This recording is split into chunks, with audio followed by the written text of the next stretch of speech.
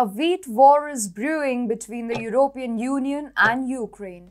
EU wants to wrest control of Ukrainian food resources. However, Ukraine first wants EU to fulfill some conditions. What are those conditions, you may ask? Keep watching the video for more details. Hi and welcome to TFI Global, the foreign affairs and geopolitical analysis arm of the TFI Media Group. I'm your host Vedika, and if you haven't subscribed to the TFI Global channel yet, hit the subscribe button and press the bell icon to receive all the latest updates. EU desperately wants to get control of Ukrainian grain reserves. Europe's food security is in shambles, and only Ukraine has the means to satisfy its food appetite. So, the EU last week announced a detailed plan to establish alternative logistic routes using all relevant transport modes to import 40 million tons of grain currently stuck in storage in Ukraine. EU's demands to the battle-stricken nation is that it should export 5 million tons of grain per month to avoid threats to global food security.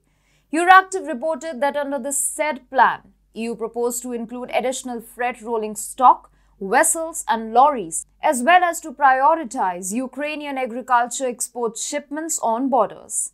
EU also planned to optimize customs operations and other inspections and stressed more capacity for the temporary storage of Ukrainian exports on the territory of the EU. This plan showed how desperate the EU is to import grains from the war-torn country to mitigate its food crisis. But the plan hit an unexpected roadblock on Tuesday. It turned out that Ukraine itself was creating hurdles for EU.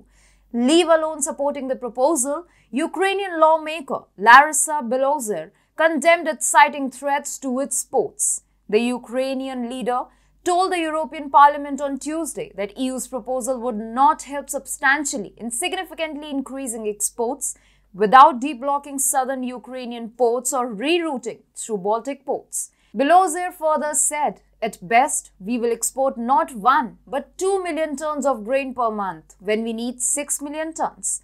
It's true that Ukrainian ports are currently non-operational and thus unfit for facilitating food export to the EU. But EU is stressing to use land routes between Poland and Ukraine and Romania and Ukraine." Poland's Deputy Prime Minister and Agriculture Minister Henryk Kowalczyk said that it is probably impossible to transport 4-5 million tons of grain per month through Poland. But if we could help export 1-2 million tons of grain, it would already be a big success. EU is also planning to introduce more trading hubs and custom points on the Ukraine-Romania border to import grain.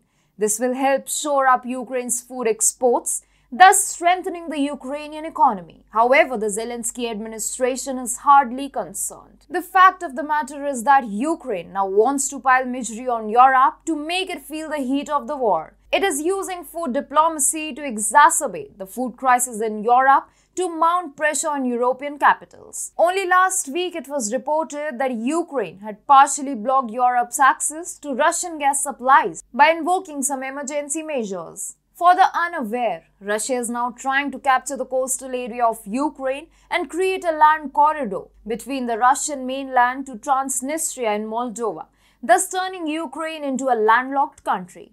Now, Ukraine wants to make Europe realize that a landlocked Ukraine would be catastrophic for Europe's food security.